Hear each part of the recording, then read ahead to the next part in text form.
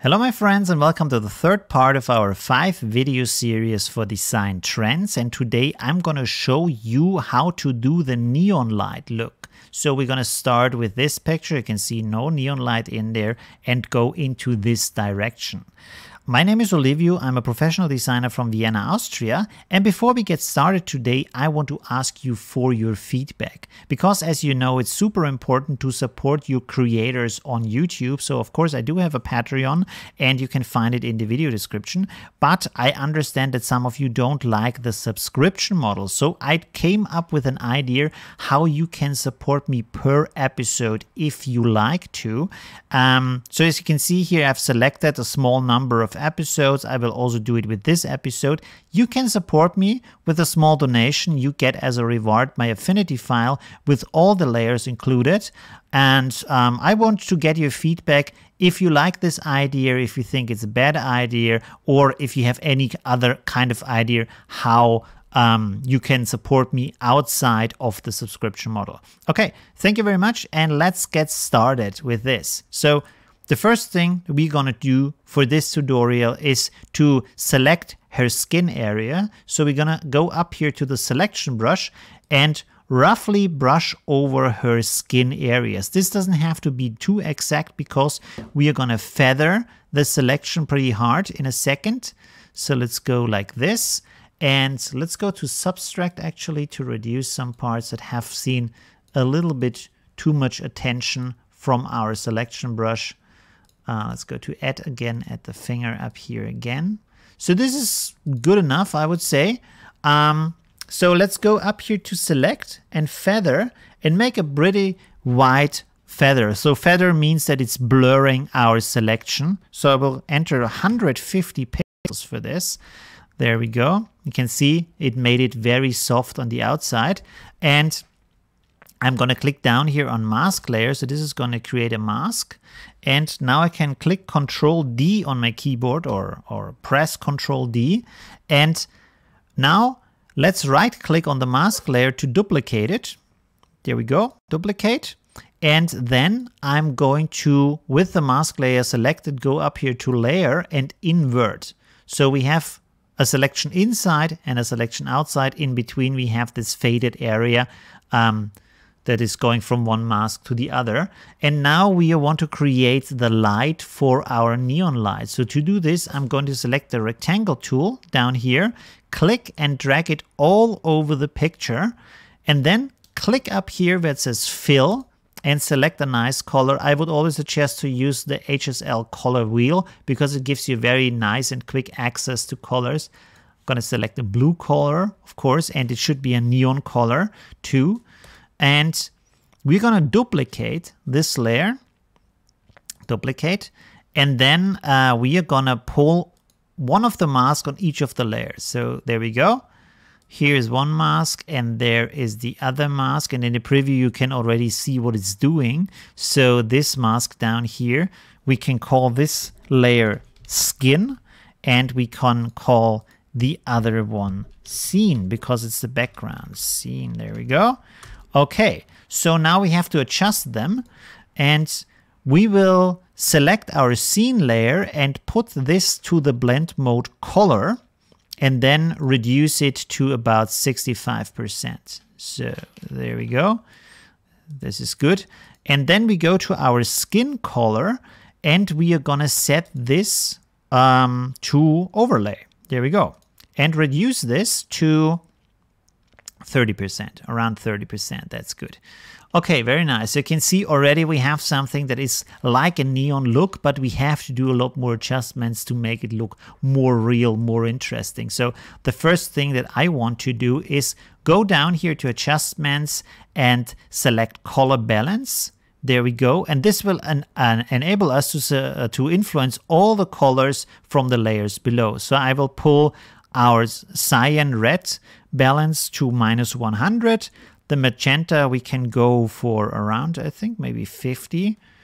So, and this is really up to you. Here you can play around with what you like. You can see already the colors are changing in a very nice neon kind of way. And we are going to create another adjustment layer, this one for white balance. And white balance has a very interesting influence on the colors. You cannot just use it to create a nice white balance. You can also use it to adjust your colors. So as you can see here, this gives even a better look for it. And the next thing, after we are done with this one, is we going to create another adjustment layer for curves this time. And we want to have more contrast. So what we're going to do is up here in these are the areas for the white or light areas, and these are for the dark or black areas in the pictures down here. So we want to have a high white or very bright white values, but also darker black values. So we are creating this kind of S shape here. I'm going to pull this in here a little bit so it's just influencing these top white areas, the highlights basically of the picture, and pull this a little bit more down. So, okay, that's good. Good. The next thing that I'm going to do, and you know I like to abuse the way how filters work for different purposes that are not intended for. So I'm going to select my skin layer. I'm going to go to Effects and then click down here on 3D. 3D is not intended for this kind of thing, but you can use 3D as, how can I say, a light simulation. And that's pretty cool. So I'm going to set my ambient light actually also to this kind of neon color. And now I can play around with how bright or soft the light should be in this area. And this is really just influencing the skin area, so that's very nice. You could also play around with the direction down here, and this gives you very different effects, and this is why I like this filter so much. It's intended to create a 3D look, but you can use it as a virtual studio light, so that's really, really cool. And you can see this makes the picture look more interesting and gives us more influence over how our skin area in the picture is looking. Okay, so another thing that I like to do is you can see that the blue colors looks very neon light, but it's also very uniform. And I don't like this. I like more life and action and kind of a movement in my pictures. So to create this kind of movement, what we're going to do is first of all, go back to layers and then create another layer with the rectangle tool. So click the rectangle tool and then click and pull it over all of the picture like we have done before. And now when we click on the fill color, we are going to go to gradient, set it to radial, so it's a circle, and then on the left ball that we have up here, we're going to set the color to pink. And on the right one, we're going to set it to white. There we go. And set the opacity to 0. So it's fading out. Okay. Now that we have done this, we are clicking over here to our gradient tool. And this gives us these adjustment settings. So I will take first the one on the right, this white ball, move it over to this side, and then take the other one and move it up to the corner up here. And again, take the white one and move it down to the other corner down here. So with this selected, we can now adjust the blend mode to soft light like this. And as you can see, this gives a very nice fade of the color from a violet over to a cold blue. So it's a very nice effect. It's a very nice way to play around and make the picture a little bit more interesting. Of course, you can reduce the effect a little bit. So I'm gonna set it maybe to like 80%. And this already looks very nice. Another thing that I like to do now is I want to influence just the darker areas of the picture. So I'm gonna select my picture layer, go up here to select, and then select tonal range and just the shadow. So these are just the dark areas of the picture. And again, go to select feather. And this time we're gonna feather it by 30 pixel. It's pretty soft still, but not as soft as before. And with this selection still active, we're gonna click down here on adjustments and select our curves. There we go, curves.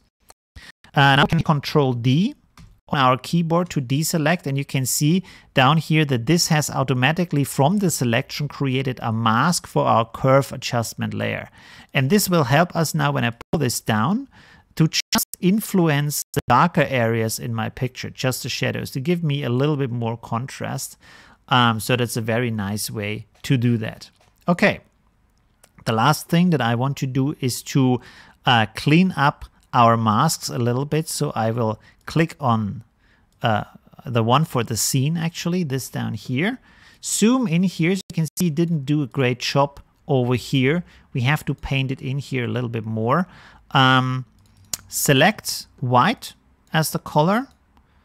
There we go.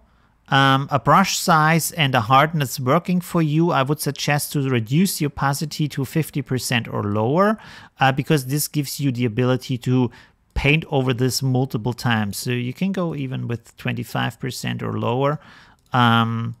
And this makes it in general easier to paint in masks, because you can brush over it several times until you get the result that you want to have. So it's you can be a bit less exact and it still works pretty great.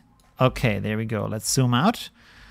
Nice. So this is fixed now, this kind of corner down there, and you can see we have very nice light in our picture. Of course, you can still play around with all of the adjustments in the picture to get a different kind of look.